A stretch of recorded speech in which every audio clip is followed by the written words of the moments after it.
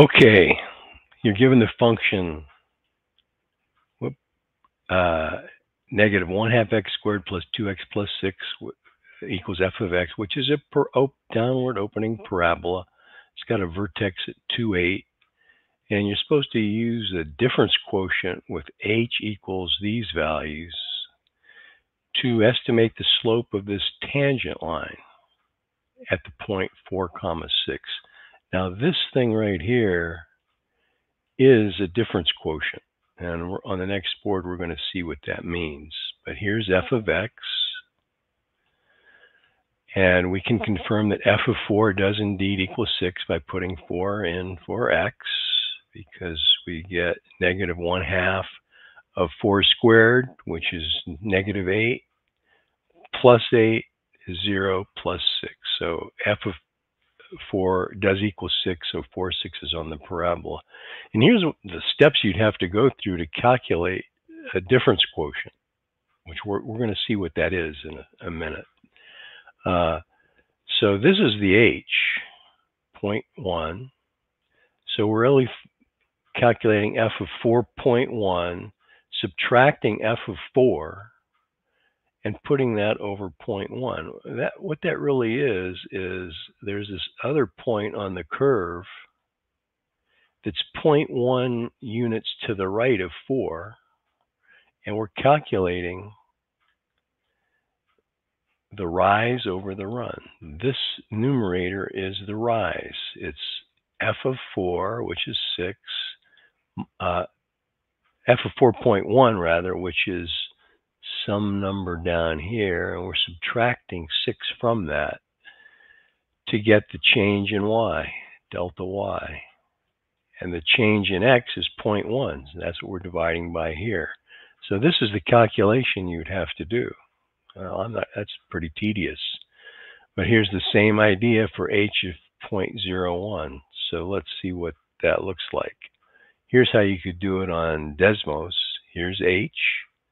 Notice that when h is 0, the difference quotient is undefined because we would be dividing by 0.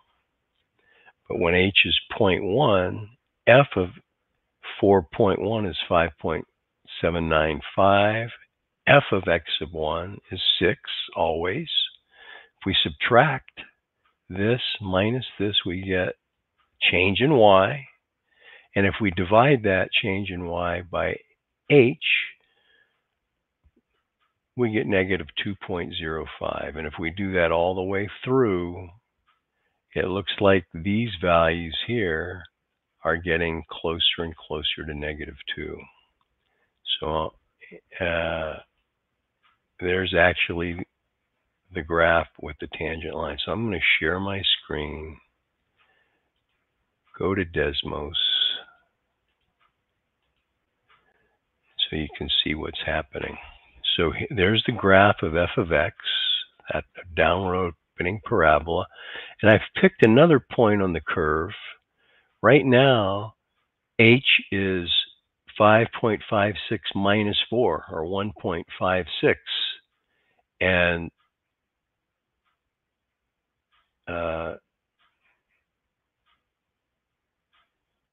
if I have to calculate the slope of the line between 4, 6 and this point, that's actually the slope of this red dashed line, which is called a secant line. And as I move this point closer and closer to 4, notice how that red line is getting closer and closer to the green dashed line.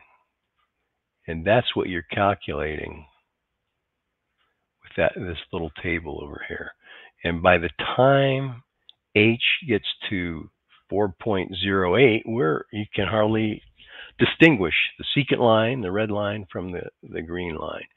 And by the time you get h is 0, that will actually be the tangent line, the equation of the tangent line. I can't seem to get it. There we go. Okay, so when you calculate a difference quotient, you're calculating slopes of secant lines, the red dashed line. And then you're using the slope of the secant line to write the equation of the secant line. And you're going to learn later in calculus that you can take the limit of the difference quotient to actually get the slope of the tangent line. And that's the only way to find the slope of the tangent line, is to use calculus. Okay, there you go. Hope that helped. And if you have any questions, post a comment.